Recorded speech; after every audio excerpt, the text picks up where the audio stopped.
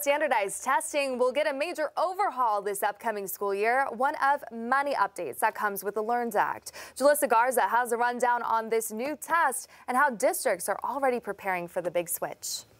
Now we're going to assess and measure whether or not students are learning what we expect them to learn. That's the goal of the Arkansas Teaching and Learning Assessment System, or ATLAS, set to roll out in spring of 2024.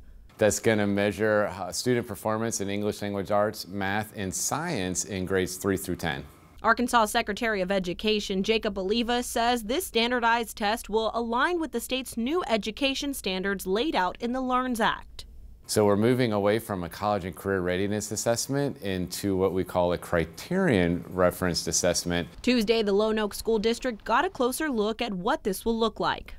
That kind of gave us some insight to some of the things. They're going to put the blueprints out on the state website this week, and we'll go forward with whatever they set in place as it rolls out. Curriculum Director Melissa Edwards says the biggest difference between the ATLAS and ACT Aspire is the adaptability the new plan provides during testing. The algorithm sets up a question that is in that algorithm or grade level. It'll spit it out and it'll say, you know, this kid got this right. So they'll give them another one that's harder, and then they'll do another one that's harder if they continue to get them right. If they get them wrong, then it starts moving them back down to it. Edwards believes this will give teachers a better idea of where their students stand in real time.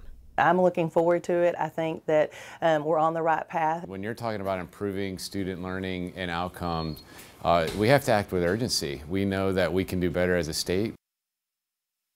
Jalissa Garza reporting there. So the curriculum director says it is going to be a busy summer. They will be having meetings focused on each grade. They'll review practice tests to see if their curriculum is up to par, and they're going to do a lot more. The students will take that new standardized test starting next spring.